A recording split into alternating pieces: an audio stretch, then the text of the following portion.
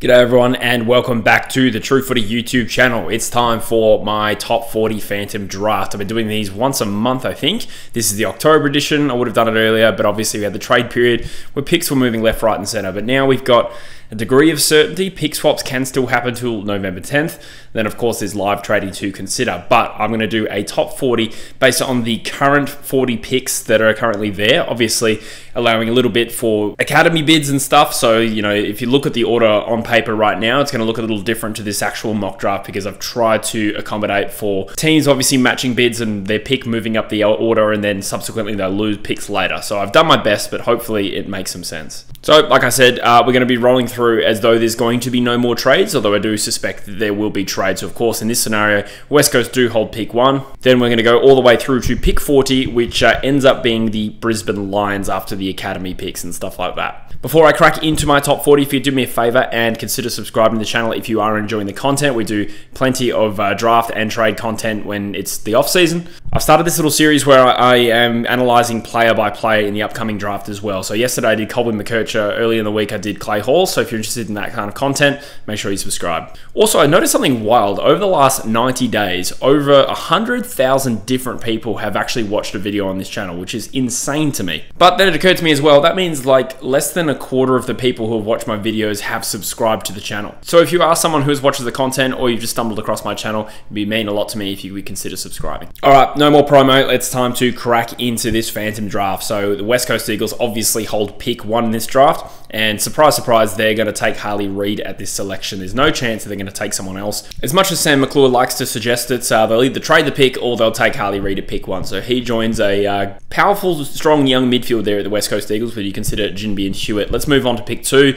This is probably going to be a bid for Gold Coast Jed Walter, the key position forward out of the Gold Coast Academy. And honestly, on talent, this kid's up there, right there with Reid. He is a superstar. Really powerfully built, sort of key forward, ready to go. It's not going to take him long to impact at AFL level. Gold Coast will match this, and that will be pick 2, Jed Walter, which leaves North with picks 3 and 4 back-to-back. And there's a little bit of conjecture here that Zane Dersma is going to bob up. I am going to double down on, I think, what I said in the last video. Actually, I can't remember who I picked in the last mock draft, but I'm going to double down here and go Colby McKercher pick 3, the best available midfielder in this draft in terms of pure midfielder. He is an absolute star. As you want my thoughts on him, I did a video on it yesterday, but he's clearly best available, and I think they're going to go tall at this pick, and I think they'll take Daniel Curtin. I've read that they are particularly impressed by the way he interviewed and stuff like that. Is he necessarily best available? No, I think North Melbourne would consider on talents guys like Zane Dersma or even Nick Watson, but I think for list balance as well, they're going to go for a taller here in Curtin, who may end up a midfielder anyway, but we'll see what happens there. That leaves Hawthorn on the clock now with pick 5, and they've been kind of linked to both Nick Watson and Zane Dersma. I'm going to say Zane Dersma here is the best available talent, and that's who they will select. Obviously, they just recruited a small forward in Ginnivan, so you tend to go best available with these picks anyway, and Zane Dersma is justifiably best available as a powerfully built sort of strong marking forward. That leaves the Bulldogs, who obviously traded up to collect this pick. What was one I kind of expected, although in the last one I think I thought Richmond might be a chance, but the Bulldogs get this pick, and this is where they'll take Nick Watson. I also sort of considered maybe Riley Sanders as a genuine midfielder, sort of next in line in that production line, but they're kind of on the market for a small forward, and him and Waitman potentially partnering up for the next decade is an interesting prospect, that's for sure. Then you got Melbourne on the clock. I think they'll bid on Ethan Reid from the Gold Coast Academy. Melbourne probably need a young ruck to begin with, so I selected them, but it's a little bit arbitrary who bids on him. But regardless, he is close to a top 5 or 6 talent anyway. Ethan Reid, 202 centimetre ruckman, kind of plays like a midfielder too, so he's quite a interesting tall prospect in that sense. So Gold Coast get Walter and then Ethan Reid. Now Melbourne's back on the clock with their actual pick, and this one I considered Riley Sanders as well, but I think I'm going to go for Nate Caddy. Now he is a slightly undersized key forward prospect, about 192 centimetres, pretty powerfully built. He's quite ready-made and can probably play round 1, but he's also shown a bit of ability to play a bit more of a centre square role as well, so potentially becomes a big-bodied midfielder. Not quite the answer to their key forward question, but he is still a very good prospect and about best available, which leaves GWS to select Riley Sanders from Tasmania. I think the Giants didn't really address any of their midfield issues And when I say midfield issues, I mean really the fact that they lost Taranto and Hopper last year. They drafted Ralston, but other than that, I expected them to maybe top up with some young midfield talent, but this is where they'll do it. Riley Sanders doesn't have a go-home factor as such. Maybe in 4 years, we'll see what happens with Tassie, but Lark medalist, one of the best midfielders available. In fact, he's probably the second best pure midfielder in this draft, so GWS will be happy with that, which leaves Geelong on the clock, and I think there's a chance they do trade this pick, particularly live, if they don't get Sanders. But I think they'll go Connor O'Sullivan if they do select it, best available key defender in my opinion, the best available key defender, and a good, strong intercepting player out of New South Wales. That leaves Essendon. This one really is tricky. Essendon obviously topped up their best 22 quite a lot this free agency period. I would have thought they were on the market for a key back, and I think if O'Sullivan's there, they will take him. But I'm just going to go best available here, and I think they might take James Leake, who is a rebounding, strong overhead defender with lots of run and carry for a start. He's one that's shot up the rankings in recent times, so I think Essendon take the plunge on James Leake. Adelaide at pick 12, well, they've got some needs, but I think at this first pick, they'll go best available, and for me, that's probably Darcy Wilson out of Victoria. A bit of a sort of lightly built utility who plays predominantly forward but on the wing. I think they'll probably see him as an outside midfielder, at least. Maybe he'll start on the forward line, who knows, but I think they'll draft him for the midfield, and I think he's probably the best available pick for Adelaide, and then look at needs with their later picks. Melbourne's on the clock again, and they're going to bid again on a Western Bulldogs father-son. Jordan Croft will probably go within this range. He's a 200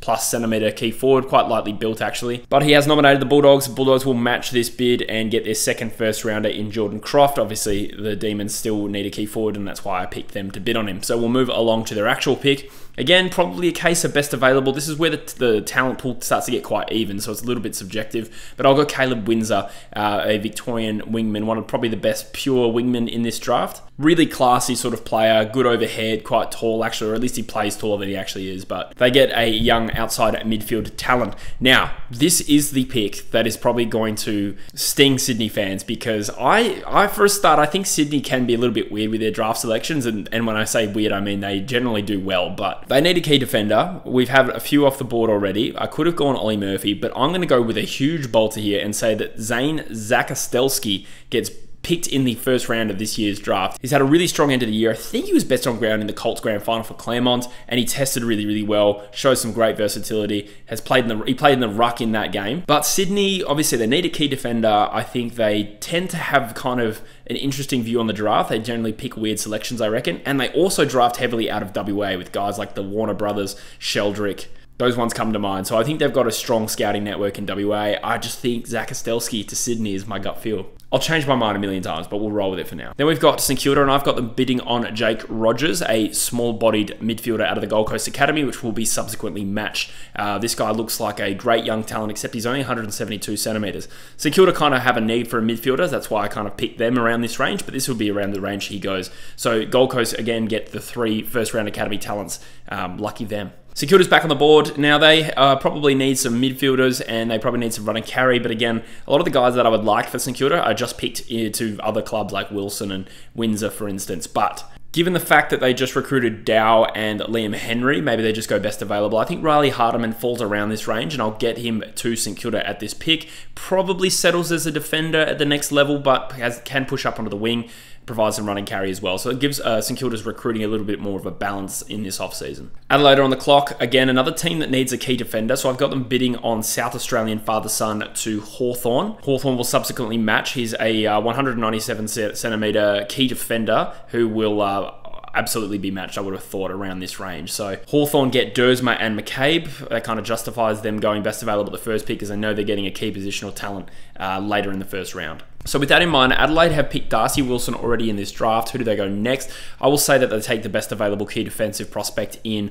Ollie Murphy, who has started to slide a little bit down the rankings, but in my opinion, projects as a pretty good talent as a key position defender at the next level. So again, that's another one where Adelaide get a little bit of balance to their recruiting off-season, because I don't think they went hard enough for a key back, at least from the outside looking in. Then North Melbourne's an interesting one. They've got 3 of the next 4 picks as it currently stands. So that goes North Melbourne, then GWS, and then 2 subsequent North Melbourne picks. So we'll start off with North Melbourne's pick. They kind of just probably want to pick the guy that they think GWS might. I'm just going to go best available and pick Archie Roberts. Again, adding some balance to North Melbourne's recruiting. They've got McKercher, they got Fisher, they got Stevens, they got Daniel Curtin, that was the other one that was escaping me. And now they add a running defender, a really fast and skillful halfback flanker out of Victoria there. So Archie Roberts is the best available prospect at this pick, in my opinion. Okay, we'll refresh the board there. Now on to the second 20 of this year's draft. So we've got GWS on the board with one pick sandwiched between a bevy of North Melbourne picks.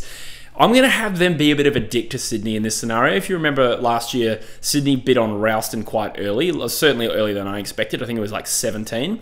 I think GWS is going to be a bit of a prick to Sydney here. They're going to bid on Caden Cleary, who was an All-Australian midfielder, I believe, in the under-18s. A small, lightly built midfielder, 180 centimetres. Again, GWS need a midfielder. It helps that he's from Sydney, kind of fits probably what they're after. I'm going to assume Sydney have the points to match because their picks are in the 40s. There is a chance that I have this wrong and they can't match that if they don't have enough points, or maybe they can live trade. Who knows? Sydney are pretty crafty like that. So I'll say Sydney match and they get Zach Ostelski and Caden Cleary here. This is where I think Sydney fans are going to come at me in the comments. Actually, now that I think about it, I feel like I don't hear too much from Sydney fans. Let me know in the comments if you're a Sydney fan. Okay, GWS are back on the board, and I've got them already taking Riley Sanders. They've kind of ticked the midfield box. I'll probably be happy with that. This is probably a case of best available, and there's probably the second of all three picks they're going to take in this year's draft.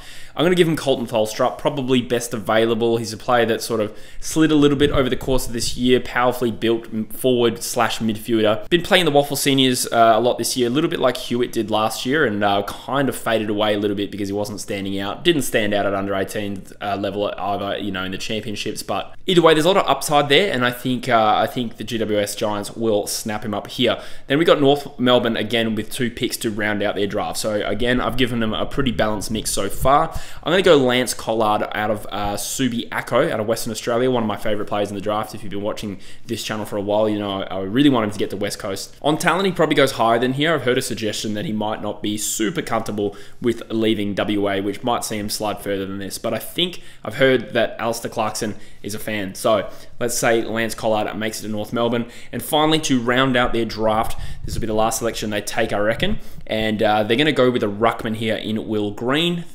probably the highest or second highest rated ruck when you consider Ethan Reid as well. Sometimes forget about the Academy boys. But they've just lost Goldstein. You know, probably don't have a real strong long-term ruck setup there. Will Green's considered about a top 25 talent, at least according to Toomey as well. I don't know a whole heap about him, but I think from a list needs point of view, this adds, again, nice balance to their recruiting mix. So they get 5 good players there. The Premiers then enter the draft at pick 25, and I've got them taking Harry Demeter. Couple of thoughts to this one.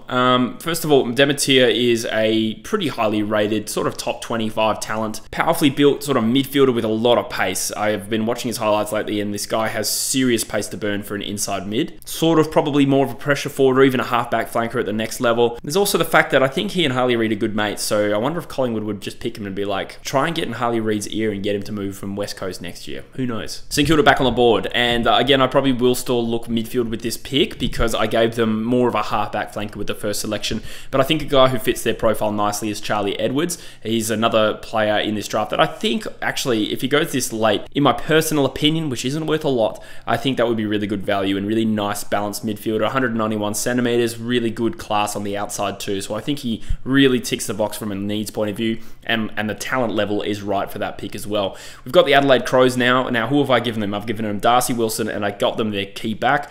They'll probably just go best available this selection. They might pick up the local small forward in Jack Deline. Sure, is a small forward really high on their priority list? Probably not. They did just lose McAdam though, and I do think this guy has talent to impact as a goal scorer at the next level. So historically as well, the Crows, you know, they seem to place a heavy emphasis on scoring power. You know, the hallmark of this team and the team that was good in, you know, 2017, they've had one of the best forward lines always, and by that logic, I think they'll draft another forward. Then we have Carlton, and they're probably, again, probably best available, but I want to give them a small forward. If they missed out on Jack Deline, I'll give them Phoenix Gothard. I think it's pronounced Gothard. He's a bit of a bolter. I don't know a lot about this kid, but he's really shot up the rankings, particularly according to Toomey. He is 178 centimeters, so a pretty small forward. I wish I could give you more of a profile than that. I'm still learning about some of these kids, but he's probably going to go around this range, and I think Carlton makes sense from a list point of view. West Coast is now on the clock. Now, I've previously suggested that I would like a balanced draft this year and probably go tall with this pick, but around this pick, I think a lot of the ones I'm interested are probably gone. Like, I'd love Zach Ostelski at this range, but I don't think he's going to last that long. So I'm going to go best available and probably go the local talent Clay Hall. Is this a little bit of a reach? A little bit. I think you could probably get him 10 picks later. But I do think West Coast sometimes have their finger on the pulse with some of these underrated West Australian talents running around in WA. So it's worked well for us in the past. Let's just say Clay Hall to the West Coast Eagles. Geelong enter the draft. Sorry, they don't enter the draft. That's a lie. They've got Connor O'Sullivan, and I do think they will probably still be looking at young midfielders to complete this or continue this transition of their midfield.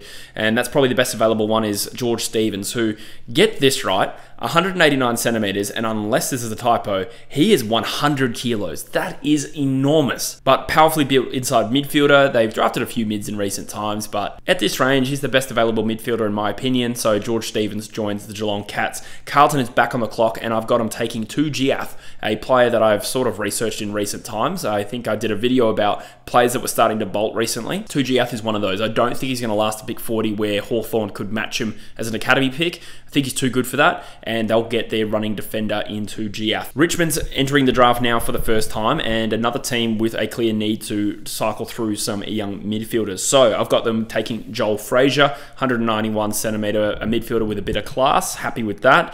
Then the Brisbane Lions are on the clock, and I will say that they bid on Gold Coast. Yes, fourth academy player in this year's draft in Will Graham. I don't know a whole lot about him. Sorry, Gold Coast fans. First of all, I hadn't heard of him until about a week ago, but I do know that he tested pretty well at the Combine, and that tends to lift players up. I'm sure the Gold Coast are all over him, and I assume that they match with this pick and cap off a very, very good draft for the Gold Coast Suns. Brisbane back on the clock now. I'm going to give him Ari Schoenmaker. This guy's like 194 centimeter, key defender. He kind of plays more as an attacking option out of defense, if that makes sense. He's got one of the longest kicks in the draft, that's for sure. Do Brisbane specifically need him? Probably not, but he's probably best available in my opinion. Then Essendon's back on the clock. I gave them Leak in their first round selection. This one, I will say that they pair up the Reid brothers and take a key forward in Archer Reid. This draft is pretty bereft of key forwards. Archer Reid, unless I've forgotten someone, in terms of true key forwards, he is the next one after Jed Walter. I probably wasn't considering Caddy a true key forward, but there you go, a 203 centimeter, really athletic, sort of like really skinny key forward. Long-term prospect there. This is probably about his range. Essendon makes sense in terms of need and the romantic notion of pairing up the brothers. Collingwood is back on the clock. We are up to pick 36 now. I've got them taking Luamon Lual. Sorry if I'm saying that wrong. A pretty highly rated small defender out of Victoria, I believe. And again, probably on talent actually goes a little bit higher. Probably just small defenders. There isn't really a premium on them in draft. So I actually think this is a bargain for Collingwood. And I think that he will go there and succeed. Then we got Fremantle entering the draft for the first time. What are their needs? Well, recently there is a need for a small forward, and therefore I've got them taking local boy Cohen Sanchez. I actually used to work with Cohen's older brother. Fun fact, that didn't add anything to the video, but he's had a pretty good year as a genuine small forward. He's 177 centimeters, so that's pretty small. And again, Fremantle's entering the draft late. I think they might just stick local. There's a few options there. So Cohen Sanchez to them. Essendon back on the clock. They've just taken Leak. They've just taken Archer Reid. I'm going to go with a midfielder this time and go with Will Brown, who is a very, very tall and powerfully built midfielder out of Victoria. I think he was best on ground in the Coast Talent League Grand Final. Forgive me if I got that wrong, but I think he had 18 touches and 3 goals. Very smooth moving sort of guy. Well, actually, sometimes he looks a little bit awkward, but at the same time, he never really runs himself into trouble. He's one of those players. So we've got 2 picks remaining in the top 40. I've got the West Coast Eagles back on the clock here and probably go best available. They're going to take a running defender in Angus Hastie. Now, this is probably the sort of pick where we would just pick a left field West Australian talent that no one's heard of. But I think there is always an appetite for a running defender with some good rebound. I do quite like the look of Hasty. He's kind of plummeted a little bit. I think he was rated top 30 at one point, and at the moment he's starting to fall down the rankings for whatever reason. But run and carry, speed out of the back half is something that every club needs, but West Coast is also trying to transition to a new game style. So that's my logic there.